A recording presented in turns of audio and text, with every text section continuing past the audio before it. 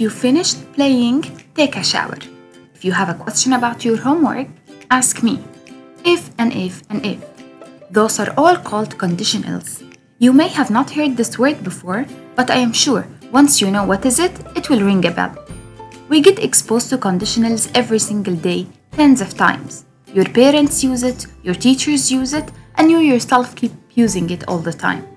Conditionals are also known as if statements because they always start with the word if.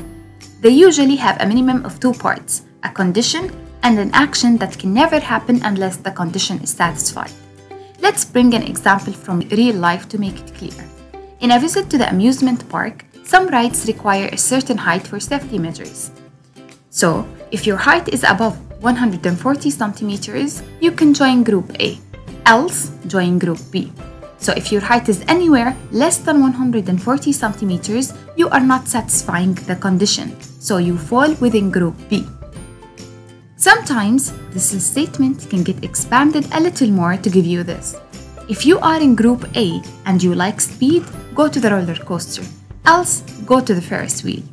If we try to draw this conditional statement in a chart, we will have this. And this chart can be expanded more and more. The more we expand it, the more conditional statements will be included, which will create something called a nested if statement.